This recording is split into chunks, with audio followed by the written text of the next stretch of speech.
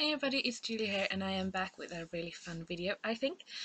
First I'm just going to show you how I order my prints. Oh well, I just ordered and I just show you that I ordered just the black and white, some collages, some Instagram, some whatever, just really a big mix, color black and white, squares, not squares.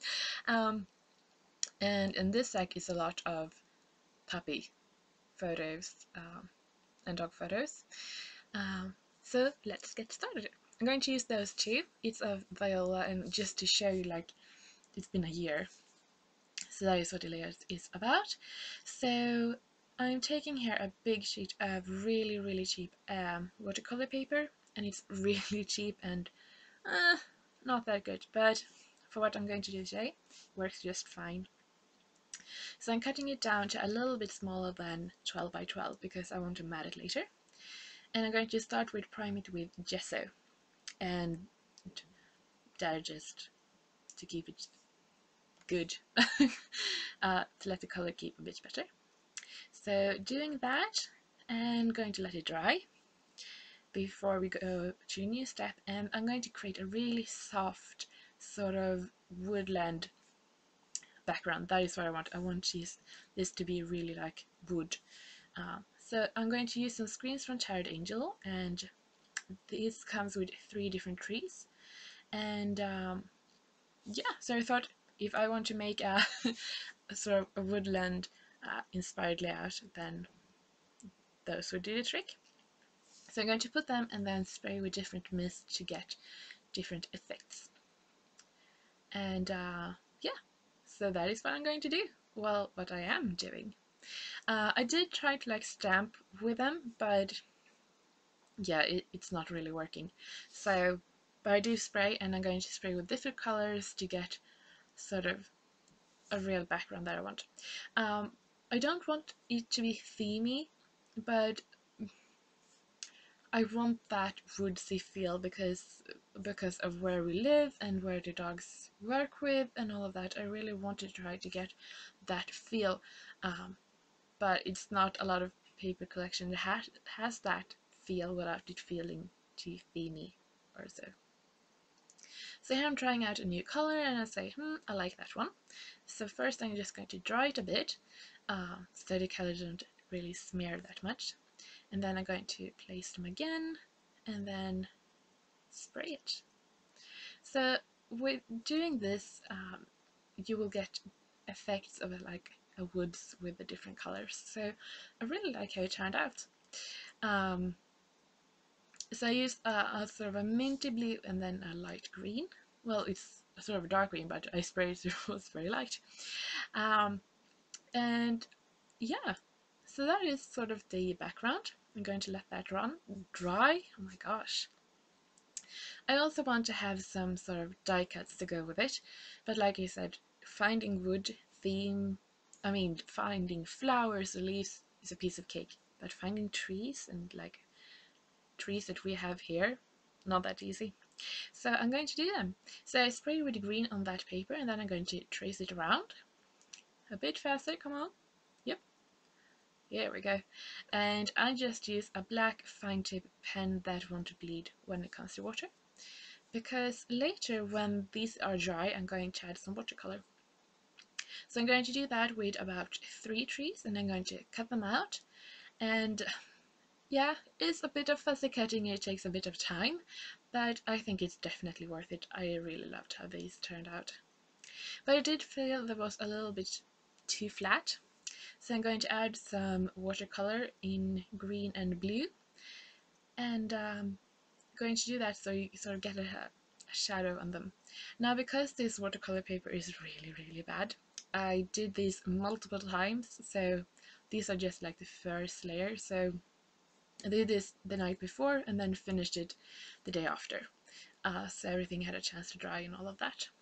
So that is what I am doing, and like I said, I used a lot of layers of watercolor, which you don't really see in the final cut because the paper is really bad, but it's cheap and it's fun. So here you can see the finished piece of the paper that I made. It's sort of shady because it was taken on my desk, but I just wanted to see because it looks really washed out on the video, so I wanted you to see like the colors of it.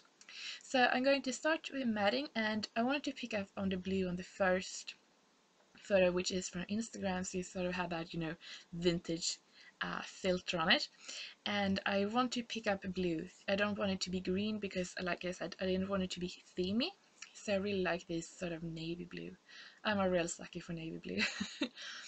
So this paper is from Prima All About Me 6x6 pad, and you can see I matted it on a bigger piece that is not 6x6, but I made it work, and you can't really see that edge. So you can mat it and sort of piece it together. It all depends on pattern, you know. So I'm also going to layer some of that wood paper from Prima Cartographer. I'm going to do that, and that blue paper is also from All About Me, as are these floral, and I really like it because it's super tiny floral, so you can get away with it, you know. Not that is anything wrong with floral, but on this layout I just wanted a hint of a different color. So that is all of the papers really. Here I have my beautiful little die cuts that I've made. I'm going to glue that down. And yeah, but I did my journaling before, and I did that on Maggie Holmes open book core kit from Project Life. I think it's the best core kit ever, and that is not just because open book was my favorite collection ever. Okay, it is. But anyway. Okay, so now I have my trees down, and I love how it turned out. Now I'm going to use the title, and I'm going to use Heidi Swap, and these are some puffy alpha stickers in navy blue. And I'm going to write my title, and that is going to be 1 year together, but in Swedish, because I really want it in Swedish, because I am Swedish. So anyway, so that is what I'm doing, and before I just put the stickers on a sheet so I can sort of place it around a bit, because it is a pretty long word. I'm also going to use some wood veneer from Studio Calico in these little hearts, because I wanted to add a bit of embellishments, but like at the same time I decided to go with wood to get that sort of natural feel. I didn't want to bring in too much color. I really want to focus on that blue to make it really pop, and those hearts to bring in that wood. I really like it.